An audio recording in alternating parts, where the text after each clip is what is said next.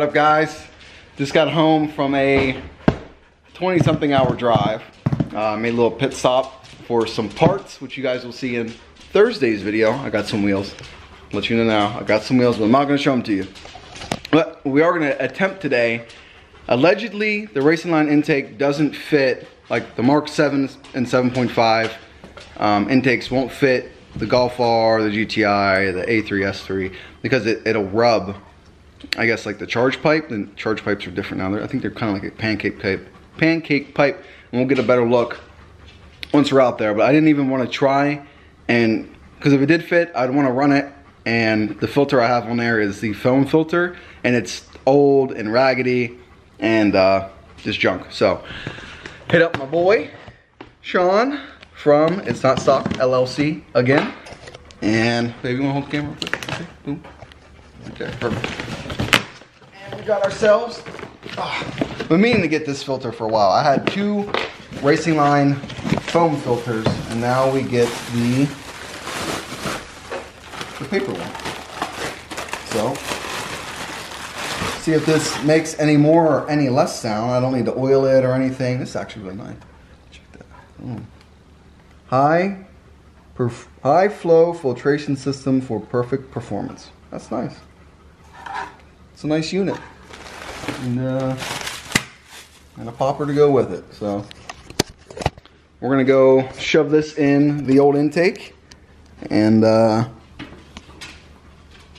see if she fits in the car. Oh, she's gorgeous. Woo, almost showed you guys the wheels. Shoo. Alright, so we got that. We'll see. I hit up Racingline because they made a post about putting their intake on whatever car. And there's two different versions for the coolant line. And I don't know what the difference is. So I'm waiting to put this on until I hear back from them on what, because there's two of them now. So I don't know if this one's sufficient, if there's like higher pressures in the new coolant system and this might split, which I doubt because it's like layered silicone or whatever, but I don't know. We'll see if this hose fits and try and make this intake fit.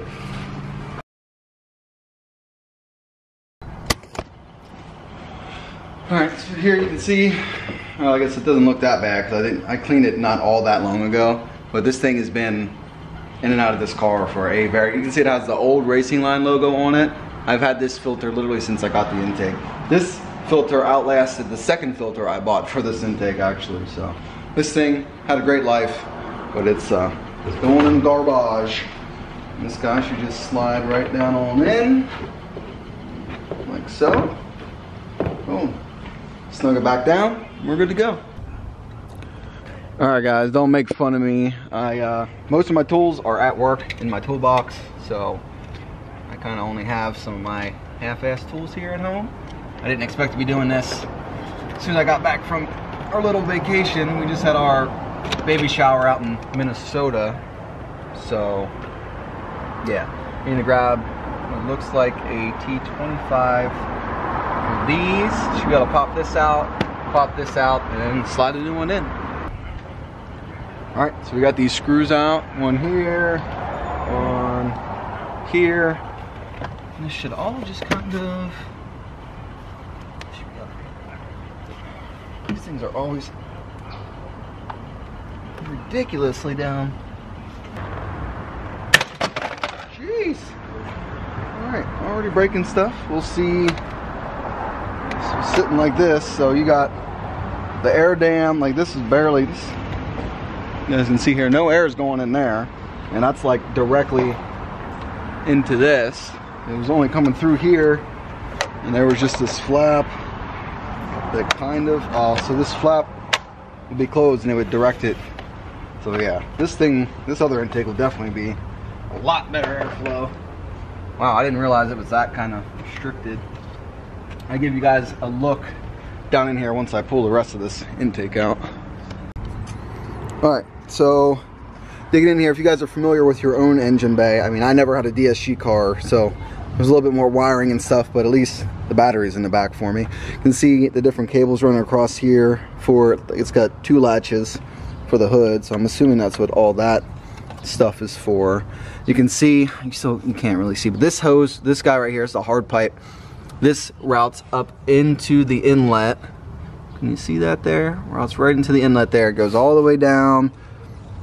And the diverter valve is on the throttle body. So that's pretty interesting. I'm wondering where the intake would hit, and I would assume it's around here. The charge piping is quite different too. You can see it gets like big there. Has some stuff around it here. It's very interesting to see. Another thing I want to check out, is there actually a cat on the downpipe right away? And honestly, I can't really tell. Oh yeah, that's definitely a cat right there. You guys can't tell in the video, but that is a cat right there. So the two, I don't know, I'll put a picture right here. These two things that what I thought were cats down below, which they still could be. I didn't feel for a sensor, which I should have, I'm dumb. But I believe it's OPFs, which is like particle filters. Usually it's something they have on diesels, but now they're putting them on petrol engines. So basically they reduce noise, reduce emissions, and they're ugly and they're gonna get cut out. All right, we're gonna go ahead and see if this fits. I think this size, you see this is already rubbing on whatever pipes. I think this is rubbing on the CTS pipes when I had them, but I think that's gonna rub there. If I had to guess, I hate this damn thing, I'll tell you that. This almost makes it impossible. It's one of my favorite mods, is getting rid of that damn coolant line. Lug it up under there, one way or another. Maybe not. Alright, so the first obstacle is this, which I can swap out, but I'm waiting to hear back on an answer. ECU wiring was kind of in the way, and then the AC line was kind of, I had to kind of like push this back, and now this corner right here I can't get to pass. So I'm going to cut this and see if it slides in. It seems to be the only thing preventing it from going in, and we'll see how it rubs down there. I might have to cut, like, section the box off, like cut part of the corner off down there, and I'll just put some like what's it called, DEY heat tape. It's not going to affect anything, so saves me a bunch of money instead of buying a new intake. But this fits right on, it seems, so that's good. We're gonna chop this off real quick and see how she fits. Using what we got handy.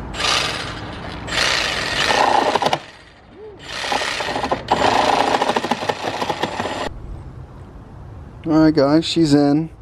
I'm not going to say I recommend doing this unless you're pinching pennies or bored like me, but I mean it does fit. It doesn't fit greatly. It's definitely rubbing that that pipe I was just telling you guys about right there for the diverter valve. And then this hose, it goes from a smaller diameter to a larger diameter on the intake. This is kind of stretched. I had to like reroute it. Instead of going around here and cutting, I brought it through here and going up, and it's like not on there the greatest, I would say. Got a little bit too much tension on it. If it wasn't two different diameters, like I have hose, but it doesn't sit right. But this is like, I guess it doesn't matter because this is capped off. It doesn't really even do anything. So I can just have this sitting there just like that. Like if I could swap this out for a regular tee if I had two different sizes, but we can just leave that there for now. It should be fine, right? I hope. But I just don't know if there's like a hole. I have to like stick something in there, because normally that's where we put a boost tab, and I wouldn't imagine there's a hole there already unless they just made it really easy for us, which would be nice. And we'll find out. I'll start the engine and put my finger on it, see if we get any vacuum. Alright, she's starting the car. We'll see if we have a leak there, or if we hear any sound with me.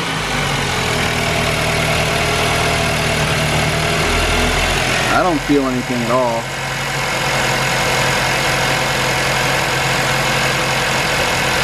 Nope. Give it a baby rev. Interesting. The air is going to have to be coming through, like down here, up into there. Like I don't know what's going on, like actually inside of here. I mean, we could pop these little rivets off and see. Maybe I can feel. Yeah, the air gets sucked in through the grill and goes up into this little cowling and then into here. And then in we go. There we go. It does fit. It does work. Last time you guys will be seeing it on these stock wheels. I'll show you guys a little preview here. Well, it works. See, really concerned. I don't know why they made this like this. Why didn't they just use a regular tee? Maybe they just didn't want the wires like flinging everywhere. I could just pop it back in and see it really puts some pressure on it. So we'll see what Racingline comes out with. Well, I'll just go get some. Get back, sir. Get back. See my mess of all these parts I got to get up into the attic. Sorry guys, my camera died. Can't show you guys too much because the wheels are sitting here. But definitely doesn't feel like we have a leak, so I'm gonna leave it for now. I'm gonna get some different hose for this, and we'll call it a day. It's, hopefully we get some extra induction noise. I'll try and get a clip for you guys. I doubt we're gonna hear anything at all because the sound's traveling. You know, it's locked air all the way in, so there's no way we're gonna be hearing. You know what I mean? I don't think I really hear a difference, but more airflow for the motor, never a bad thing, right? Can't argue with that, and it was free. Just had to chop it up a little bit, threw in a new filter. We're good to go. I'm down with it. So if I do get a clip, I'll throw it in on the end here. Actually no, because I need to edit this tonight. Today's Sunday, you guys are gonna actually be seeing this tomorrow. So Thursday's video, when we get these new set of wheels on and go out with the draggy, I'll let you guys know what I think. It'll be a couple days from now. I need to get in and edit, and I'm hungry. We haven't had a real meal in front. We didn't even look to see if we had meat to thaw out, to put on the grill. It's still kind of early. I hate daylight saving. It's 5:30. It feels like 9. Ugh. Anyway, Racingline intake fits. If you guys plan on getting a Mark 8 or an 8Y, it seems like a good bit of the parts are going to switch over. So that's an A+ to me. It saves me $400 something. Even though I bought a new filter, it was like $160, but still nice with it. But let me know what you guys think. We still got the EQT grounding kit that needs to go in. It gets rid of all these ugly grounds on the coil packs. You get de-pin them, put the new pins in, and then there'll be a wire that hangs out, and then you just throw it like a chassis ground over here. Is there one on this? Oh yeah, right there, boom. Chassis ground, right there. So we'll do that sometime this week as well. Well, you guys actually probably won't see it till next week, but I need to borrow a de-pinner. It's a very simple process, so I'm excited to do that. Anyway, that's all I got.